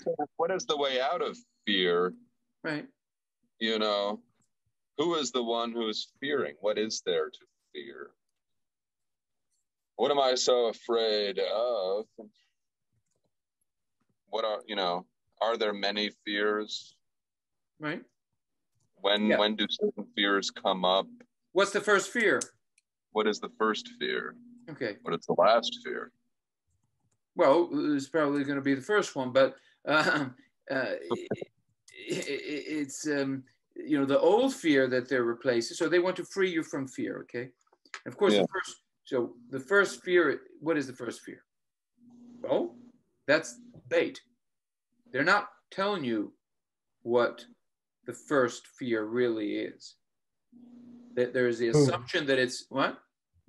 I mean, the social contract folks that tell you it's death or violent death. Excuse me. That's yes, Hobbes. they're not telling you what the real fear is, though. They're telling you that the first fear is a fear of violent death. And who wants that? It's the death of the individual, after all. Yeah. And we are individuals. Clearly. Therefore, because they have, of course, given you this individuality, this individual freedom, that has a little problem. Yeah? A tiny one. Yes. Hardly a problem. That is exposed to violent death. So now you understand that you being identified with the individual, which is great deal. Nobody can divide you. However, you will need to be integrated in a society that protects you from violent death. Yes. And what do you know? If you're not integrated in that society, what do you think you can expect if not violent death? Uh-oh. Okay? Wait, you're telling me I'm going to die and die violently? I was hoping to avoid violent death. Yeah. You have to pay your fees. And they're due now, not later. Now. So either I die violently, yes, or I don't die violently, but I have to live in fear of dying violently. Well, you won't have to fear that because we will provide for your safety. Okay.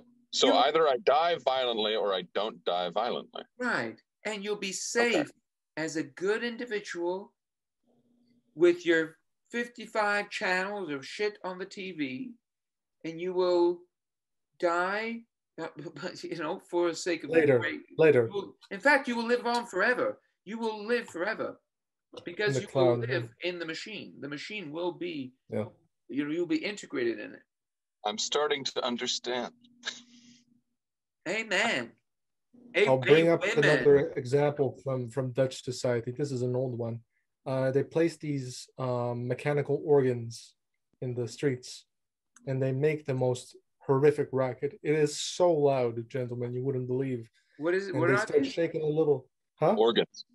Organs. They go like. No, like a musical organ. Yeah. Like a mechanical one, one that plays racket, just racket. Yeah. Okay. And they start. There's a little gentleman with a cap, and he's holding a little brass cup with the coins inside, and he goes with the rhythm of the organ. I won't call it music. Eventually he might go away if he either gets enough or doesn't get any. Well, what's the import? What's the import? Well, the import. What? Are they asking for money? What do they want? A coin. Just some spare change. They shake it at you. Only a coin? Yeah, only a coin. Oh, the last person who asked me for something, I said, wouldn't you have $2 to spare? $2. Very modest. That is modest. They weren't blasting organ music in your ear for the favor. But what's the relevance? Well, it's you have a problem, and if you pay them, the problem, as it were, goes away. They'll stop. Huh? They'll stop making the racket if presumably. You hope. Fascinating. Yeah. You hope they'll stop. So okay, so instead of encouraging them to keep going, they'll they'll stop if you don't. They'll stop harassing you. For a time. They'll stop harassing you, and they'll say that by not harassing you, they have protected you. Although if no one ever paid them, then, although if no one ever paid them, then what motive would they have to continue? Exactly. I mean, if they don't have enough, then they'd be there all day. If they had enough, well, it's very important that you give a good example. So it's as some of these racketeers would stress at the beginning of the COVID circus. It's not that it's important for the health that you keep that mask on. You have to give a good example and remind everyone that it's good to be afraid and remember that there's you find safety here. Okay. However, you're vaccinated, you got your booster. However, you still have to keep that mask on as a psychological device to remind ourselves of the founding fathers of our society and the fundamental problems that our society is there to solve, the threat of violent death. By keeping a mask on, this is a kind of pledge of allegiance that you're reciting. You remember, where are we coming from? Imagine what, would happen if we abandoned our place, your place as an individual brick in the society of individual. Imagine if you gave that up now. All of a sudden you said, well, there's no virus. Where's the virus? We're out of variants here. We went through all of the letters of the alphabet. We're no more variants. It doesn't matter. You have to live as if, Kantian, as if there were a virus. It doesn't matter if there's a real one. As if, because outside of our society of safety, there's that lingering problem. Hobbesian. Threat of imminent violent death, imminent, violent, right? Death. So in order to remind each other that there's that threat lurking outside of our wonderful digitized data society, where all the information is free floating and available to all in this web, ain't that great? We have to wear that mask. We have to take that extra booster because it'll boost up our memory and it'll remind us of the untenability of that alternative, living outside of the machine.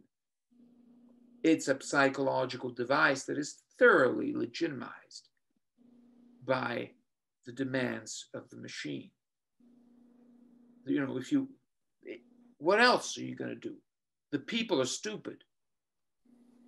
They need this, you never know. You might have some savage propping up, like a fungi, like a little mushroom, and then more mushrooms will prop up and then say, well, what if we didn't? Let me take it off and see what happens. Nothing happened. Shit. You're inhaling spores, Marco, stop. Nothing happened. Oh, Jews, you saw those droplets that went and flying through the wind and the wind currents and went to contaminate, and I'm responsible for the death of millions of people. But what if nothing happened? What if nothing happened? How do you know nothing happened? Well, no, not if the only way of knowing is the news. Right. They are the ones who tell you what happened and why it happened. Might have happened and you don't know it. They'll be able to retrace the droplets to your own lungs. Right. There'll be a photo of you taking down the mask. Then there'll be side by side a photo of someone's head exploding in China. Yeah. And then... Voila. Well, the cemetery, they might as well go to the morgue and just... Yeah. Which is what they did at the beginning of the circus in Italy.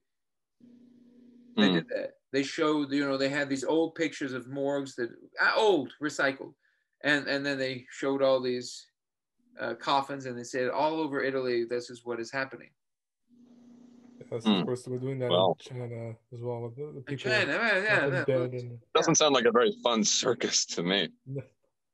So, well, okay. I mean, So, you want some bread with it? right. Okay, I guess. So I was discussing the issue of willing and being willing with Paul. You know, without taking the stance of I want, we're facing the possibility of saying I am willing to see beyond this.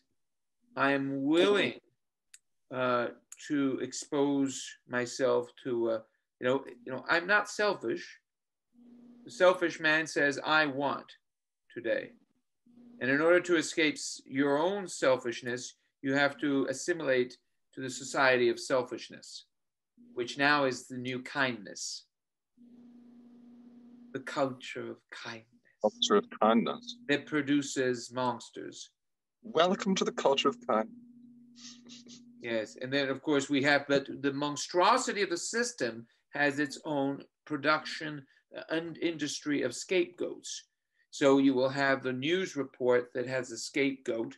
Ooh, look at this criminal. Ooh, look at this pedophile. Ooh, look at this monster. Of course, it's just a projection of, a shadow of the whole monster society that we're building up. And we feel better when we look at the scoundrel on the news.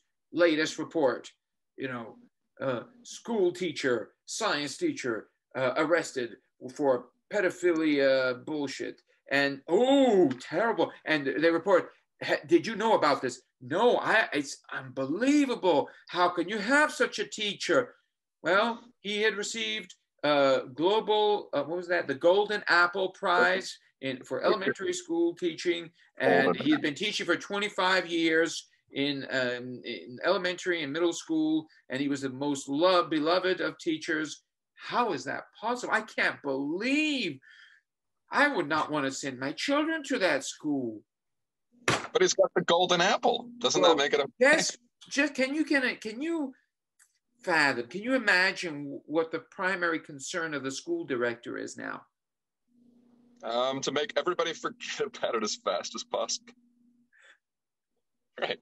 Let's talk about the next dance. Let's talk about the next ball that we're going to be organizing. We need to hand out a new golden apple to somebody else.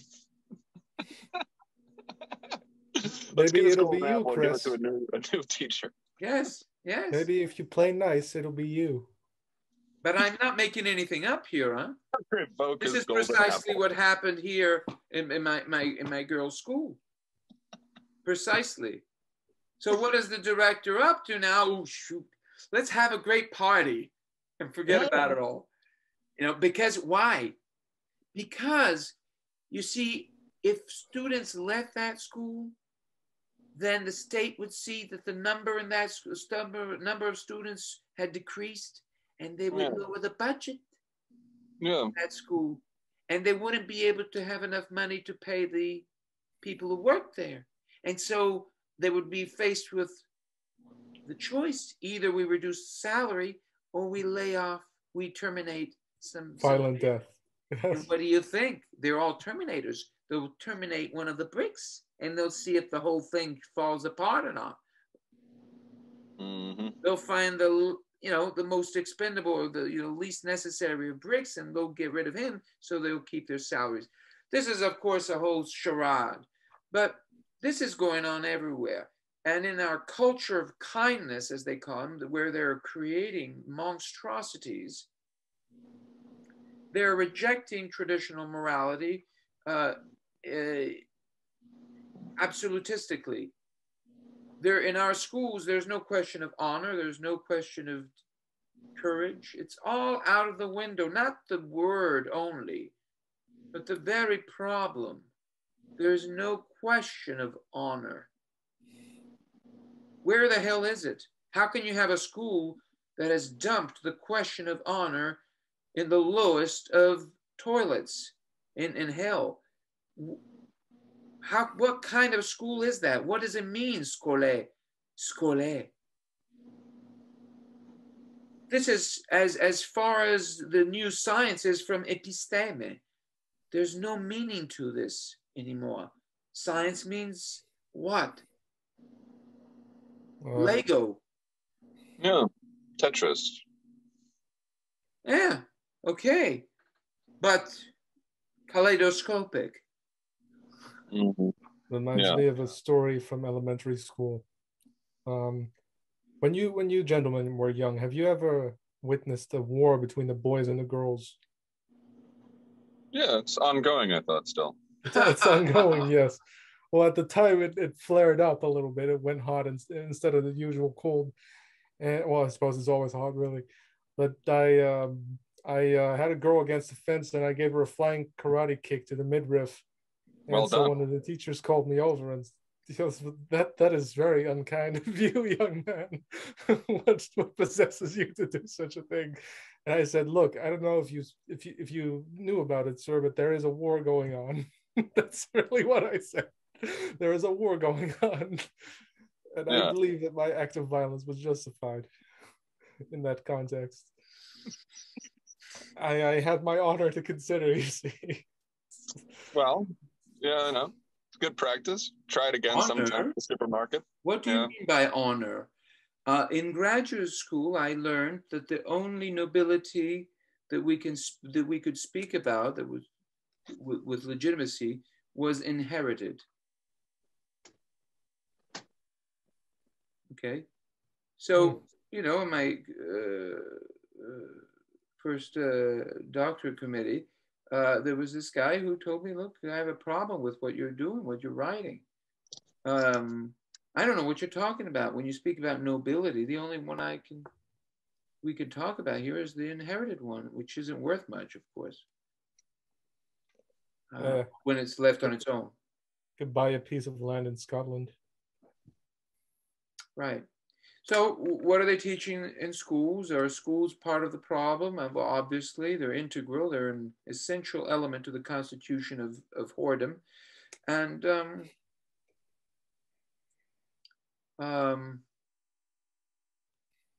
very handsome background. Oh, thank you. Yes. In Lyon, there was this wonderful park where I was. And in the winter, you would have these great trees without leaves, and it would be packed with ravens. Black. Yeah, I've seen ravens back here before. I bet. Yeah. I bet.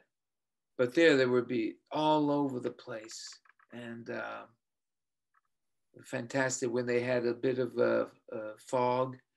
So this fog, it was pretty cold at some point, not like, you know, continental weather, but you would have this, and no people.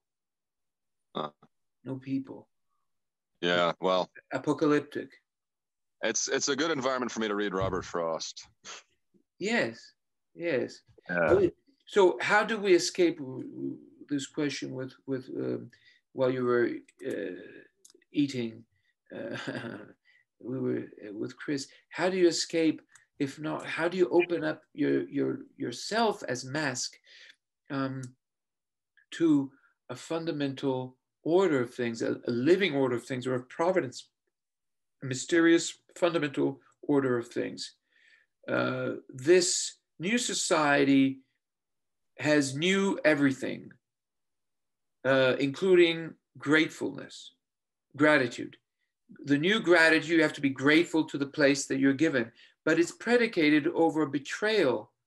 There is no gratefulness to that which makes this society even possible, which is not worthless material upon which man. Well, yeah, but that's not, you know, that's no. What makes it possible in reality, you know, in a negative sense, is a betrayal, because it's predicated on this betrayal of what? What did they get rid of? Well, precisely divine providence in traditional terms. However, then you come to appreciate it. But there's a fundamental order of things, and we've gotten rid of it, and we want to reify it within that society. We want to reconstruct it. We want to dream about it, And it ends up, you know, my this old colleague of mine, a correspondent, essentially is telling me that it's, you know, it's fine. We have problems with our society, but with the individualism and so forth. But we want to go back, if anything, to this older attitude, which we do find here and there in old societies, where you have the individual who strives for being God, really, you know, having God's power and strength and knowledge, so being God. Sounds good. What's the problem? Yeah. Well, yeah. Why not? No problem when you're there. But you see, the moderns will tell you, our gurus today will tell you that that's selfish, because you have to share, spread the wealth. And so, you know, you can't play the game on your own. No man is an island. And we will do it together as a society. So you have to accept that you buy the individual ticket, and we will work on this together. And we will have our representatives who represent science in a Faucian way. And in their name, we will feel blessed to have our place in this great project. We're getting there, but don't do it on your own. That would be selfishness. Yes, it would. Selfish. You would be selfish. And, you know, that's not good. That's not good. You're bad. I'm a bad boy. Oh, but that's good. You have to be bad to be.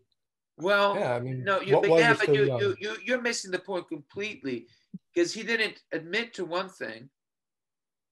He's bad and white. Oh yeah. So that's not good. And now, never mind the fact that he believes that he is male. Yeah, right. You don't believe it, right? At least give me something that is redeemable about you.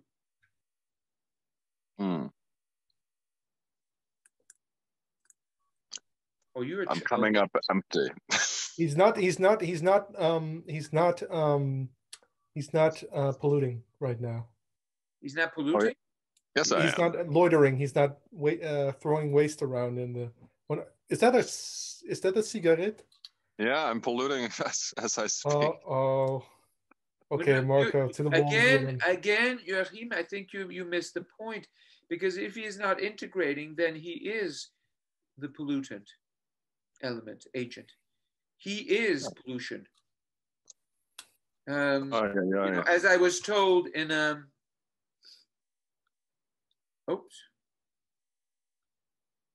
yes, okay, there was a technical glitch in the system. As I was told myself, I'm, you know, in less than perhaps very kind terms, that I was the disease, to which somebody else rejoined, added the qualification. I am the allergen. I'm not the disease, I'm the allergen. This was on public transport or grocery store, or what was this? No, in a family setting. So, you know, it's in this culture of kindness, you just might as well call yourself a smiling Nazi, because that's what it's all about. It's about smiling while you're stabbing people who don't agree with you. And, you know, it's just, you know, it's sad for kids. It's a disgrace. And I think that, you know, spade is a spade, and you call it for what it is. And if you don't get back to this dignity of traditional morality and the words, the terms, the vocabulary of traditional morality, then it's inescapable. You will end up as a zombie demon. You can be the super scientist who is at the same time a super pedophile. I mean, what the hell are they talking about in schools? It's training children to become pedophiles in the future. Absolutely. Absolutely. They are turning into pedophiles because they're destroying, they're denying, they're raping their own innocence. Yeah. Yeah, they might be raping themselves, you know, autogynophilia and all that. Well, you know, transitioning. Hello. Yeah. Yeah. You know, deny your own nature, anything that is innocent about you, and demonize it because it's, after all, it's something bad. It's bad. It's just this kind of selfish residue from hell that you have to transition from that to this kingdom of freedom, this realm of freedom, to speak with good old Marx. This new kingdom in which you're all free individuals. Free individuals. Wonderful. There we go. Which, just as in that video, which I don't want to advertise, nevertheless, you know, the most watched by far video on earth, where you have this Chinese kid speaking or singing in English, how great it is to escape from the extended family into digital submarine cage. And, with a little fishy inside of it, a little fish friend. Yeah, digital, virtual. He's an avatar. Yeah. Oh, okay. So much for the subject of our meeting today. Be individual. Are we individuals? Now, let's get to the bottom of this. Joachim, are you an individual? I'm less and less sure the more I think about anything. Okay, you need mild medication. What about you, Chris? Are you an individual? I don't understand the question. You don't understand the question? Heavier medication. A little bit heavier. Ritalin. I think you might need a little heavier medication. You might need therapy, counseling. I think so. I think you need aid the rapist, my friend. Also, what is it called? Not aggressiveness, no. Management. What is it? Fear management? No. What's the other one? Anger management. Anger management. Anger management. Because we could see that there's anger latent in you. Otherwise, you would have welcomed you would have jumped on the boat. But something that is holding you back, we will have to clinically analyze the situation. And we're pretty confident that we will be able to find the seeds of wrath in you and excise them. Suppose it's because he's insufficiently integrated. I think if he was more,